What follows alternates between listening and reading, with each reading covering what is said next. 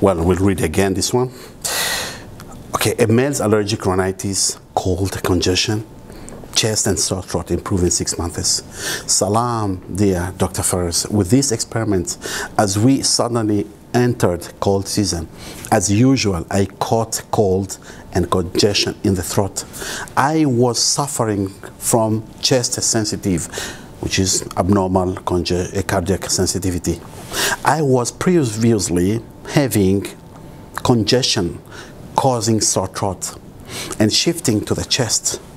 I had to take antibiotics twice daily, but after using the hot water therapy for the last 6 months, around 6 months, my condition improved and I didn't take any antibiotics. For the last 3 days, I caught a strong cold due to heavy cold season, as suddenly the temperature dropped between 5 to 6 degrees Celsius. I caught sore throat. As usual, the doctor wrote me a course of antibiotic.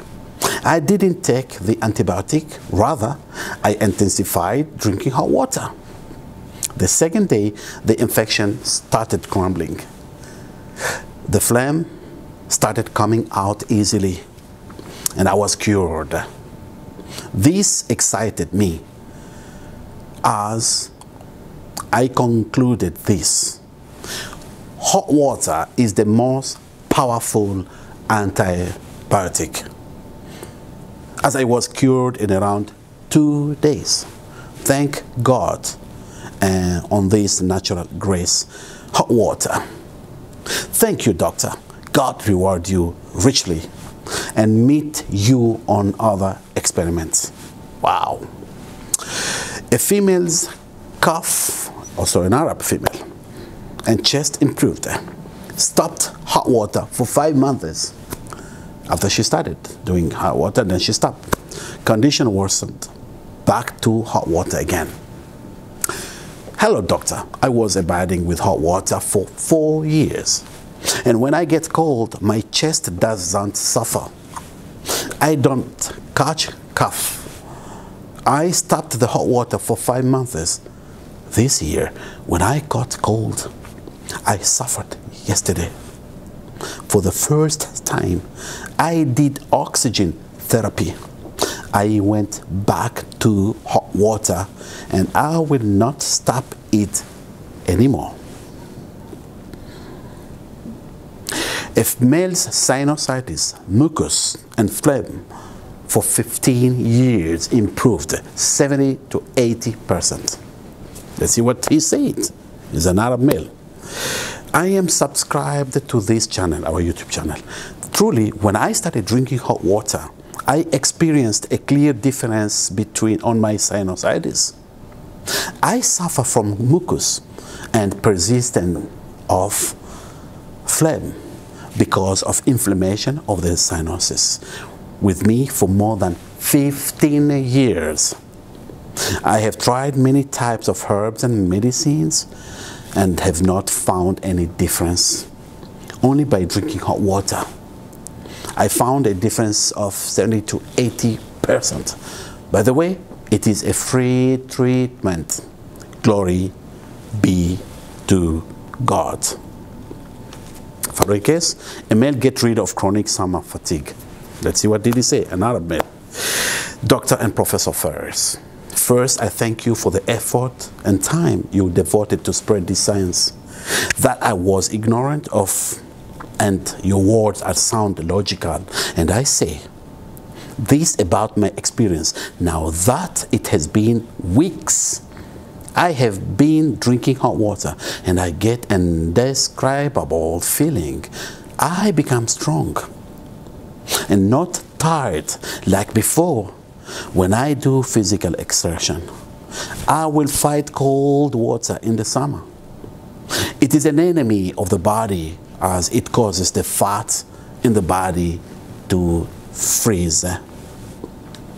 Now I learned the cause of extreme fatigue in the summer because of the cold water that deceived the human and gave him a sense of coolness in his body, but in fact is harmful to the body significantly I do not exaggerate and say this talk about his experience, proof, and ideals. Say no control until you try. I do not exaggerate when I say that you have given me supernatural energy that cannot be described by knowledge. My respect and appreciation to your dear professor, and accept my best regards. So, what would you say?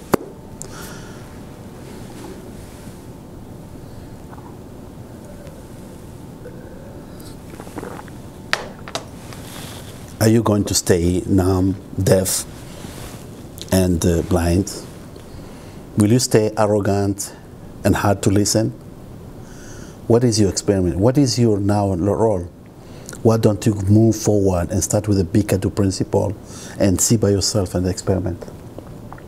Why mostly we see is Arab-speaking people who believe. Does it mean that health, the true health, the ultimate health, will be from the East exported to the West?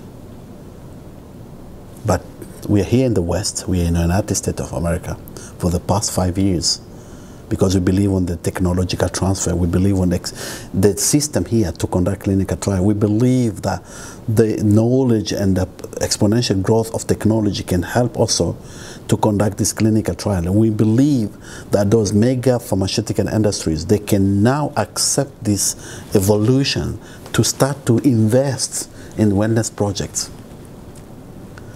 Otherwise, let's go back to industries that have collapsed. Look at the coal industry. Coal industry, the coal was used to run trains, heating the houses. It used to be a rich industry. Where is it today? It has collapsed. But those organizations, those investors, those companies, entrepreneurs who were owning the coal industry, the moment they started to realize this evolution of the new industry, those who were smart, they started to pull their money slowly and put it into the new industry. This is what they call the evolution. When you're having your industry, don't put your grips and hold hard, because you will end up collapsing, because somebody else is gonna come with a new technology, and the client will say, I don't like this, I like these products. It's not about competition. It's about accepting the evolution into a better world. The world is improving and getting better day by day, year by year, decade by decade, and so on. So this is the beginning to start to invite pharmaceutical industries. Thank you for investing billions in the pharmaceutical industries. But what will happen when humans say, I don't want the vaccine, I don't want the drug? Will you force people? You just watch yourself and collapse. And today is a different world of freedom of expression, freedom of, you can see what's happening to the world, freedom of even sharing information, freedom of even taking a video or shooting an incident, any incident, you shoot, see what's happening to the world. The freedom of even choosing leaders, choosing who are the ones to be in the forefront of every part of the society, whether academic, whether politic, whether any field. This is the world we live today. It's a better world. So the same thing, freedom of health, is now happening already. There are people who are fighting, they say, no to vaccine, no to drug, I don't want to let my life to live. Because somehow, either they have a phobia because of themselves, or somebody from their relative or family or friends or best friends. Like what happened to my mother, who has been suffering for 35 years. 35 years. 10 surgical operations in her stomach. 7 in Africa. 3 in the United Kingdom. She passed away with ovarian cancer. My own mother. 35 years. With those years of suffering, you can imagine every 2 to 3 years and 4 years she has to be readmitted in the hospital. What will happen to you if that's your mother? Many of you are watching this. They have loved ones where they can see them suffering. We see rich people. We see notable people. We see scientists. We see in many fields, notable people, they have the money, they have the power, but when it comes to health, somehow they suffer with a chronic ailment. You may see they have somehow hypertension, diabetic, cancer, and other chronic. And some of them even more than one. And some of them for many years. So what will you say? Why don't you come and embrace this new evolution? Because it's happening. It's unstoppable. Nobody will stop it. It's happening. Because there are many prominent physicians and doctors and scientists who are now revolting, like for example, Dr. F. Batmanglij, the Iranian-American scientist. Like Albert Szent-Györgyi, the Hungarian biochemist, Nobel Prize winner, Hungarian-American biochemist. Like Andrew Taylor Still, the founder of osteopathy and osteopathic medicine, and the first college of osteopathic medicine in United States of America. Look at other prominent figures who are medical doctors. Look at Andrew Weil. Look at many of them who now revolt to say, enough is enough. I'm not going to prescribe the drug. And some of them, even patients who are more open-minded to say, I'm not going to take this drug. It's my choice. I'm not going to take this vaccine. It's my choice. You can't force me.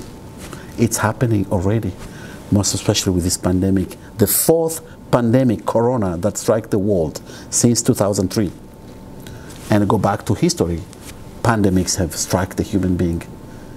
This evolution came to rescue the world, impact every human being on earth with the best health, PEMS health, physical, emotional, mental, and spiritual. Thank you so much.